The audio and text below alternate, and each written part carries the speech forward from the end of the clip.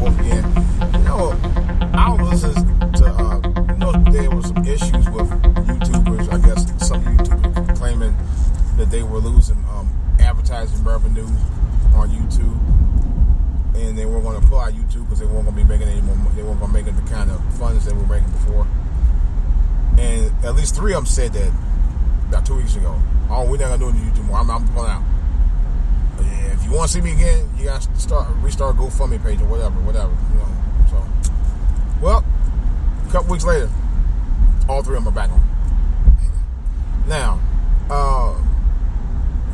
one of the regrets that I have, and I've been on YouTube a long time myself. I've been on YouTube almost going on 10 years. But I didn't start out doing YouTube channel the way I'm doing it now. I did start out doing YouTube as a comedy channel, like some of the guys are on there right now who still does love that. But my thing is, one of my biggest regrets is not really taking my YouTube channel to where I should have done. I guess because I didn't always have time to really put the energy into it like I should have. I wish I had it now. Because if I had known I could have made the kind of money that I hear some of these guys on YouTube was making, just for maybe about a few thousand, I would have. And I mean, in the past 6 months, I've averaged about maybe 1,500 views at least. Maybe not quite that, but close. But yeah, I mean, like I had one video. I don't even know. I got to check it. I checked it. I had 3,000 views from the National Harbor's MGM Grant. And there was another video I did recently talking about Steve Harvey. That one just went over grand, 1,000 views. There was one I did about the crackhead woman who slung around her 2-week-old baby. That one had 1,500 views and was growing.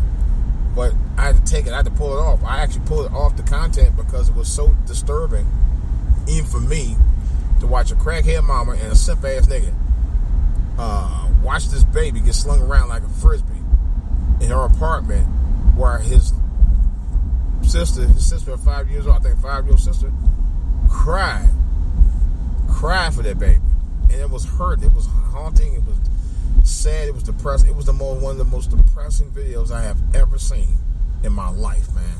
I cried watching it. I had to take it. I had to literally get it off YouTube, man.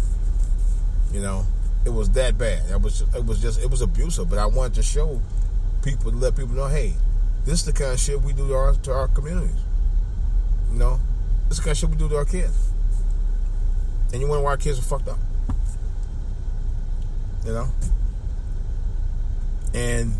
But it was such a horrible video. I just had to pull it. I had to pull it. At that point, viewership didn't matter to me anymore. It didn't. Not that I don't want viewers to view it. That's the purpose of me doing what I'm doing YouTube in the first place, is to have viewers. People hear my perspective on things that's on my mind. But in that case, because it was such a devastatingly graphic video, I just could not.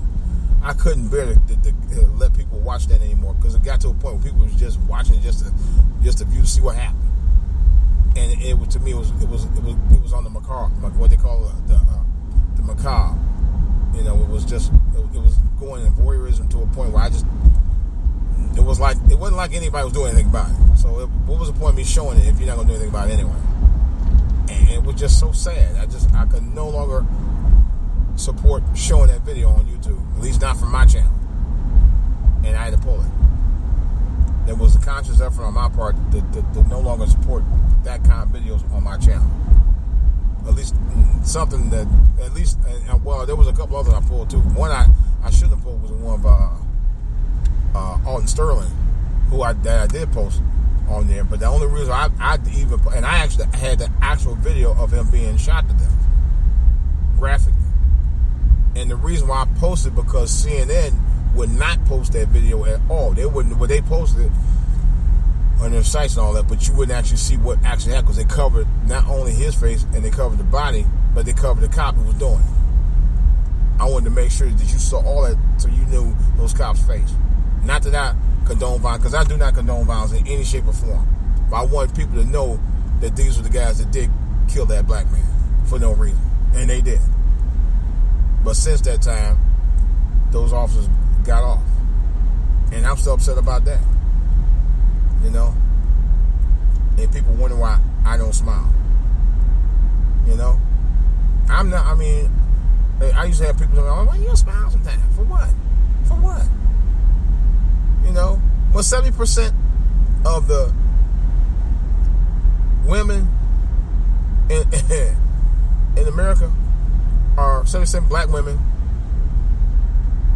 that are single mothers. 70% of black women are single mothers in this country. 70%. That's ridiculous. When black America has, I think it's like some $3 trillion of firepower, and you waste it on all kind of junk. You know, when we could be building wealth collectively. You know, when people jump up for $500 pair of shoes for a young man who hadn't even proven himself as a serious baller for the NBA. He hadn't even played 1 minute in 1 quarter. You know, and people are talking about trying to compare it with Prada and Gucci and all of that, not understanding that Prada and Gucci wasn't intended to be made for black people. Okay, when black men are killing each other at an alarming rate in this country, and no one's doing or saying anything about it to eradicate it. Nobody. You know, and I'm supposed to smile? You know? No.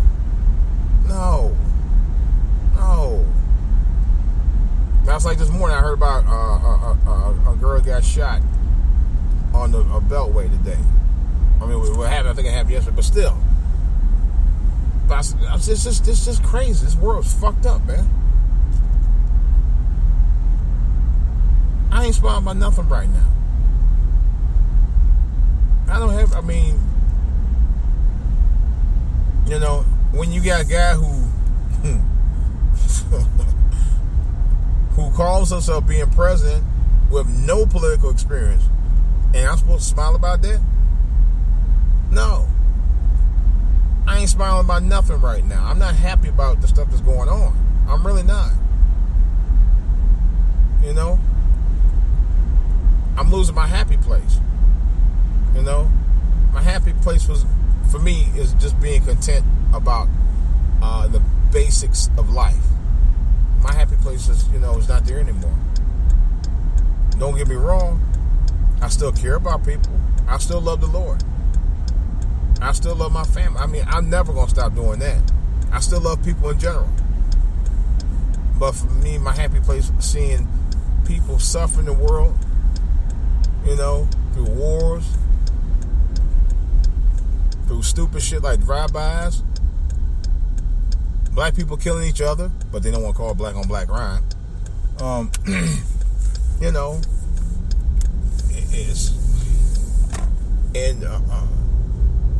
It's just so much stuff is happening, man. In our communities has yet to be resolved, and we're still living in this fucked up ass system of people still treating us like second class citizens. I gotta be honest about it. That's the way I feel about it.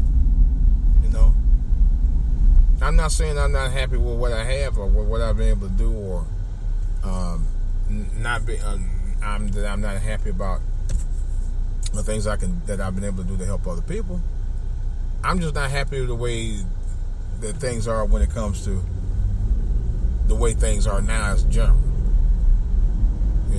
I'm really not. I'm seriously not. I'm not. The way we do each other as a race. That I'm definitely not happy about. Black women talking about, I'm looking for a good man, yet they can't get their shit together. And I ain't talking about all y'all. Some of y'all I'm talking about, who I mean. And I ain't taking it back.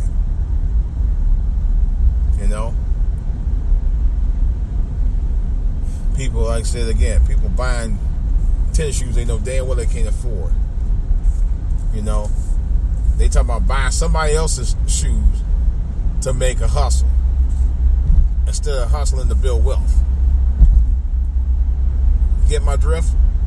It's DJ Wolf. I'm out.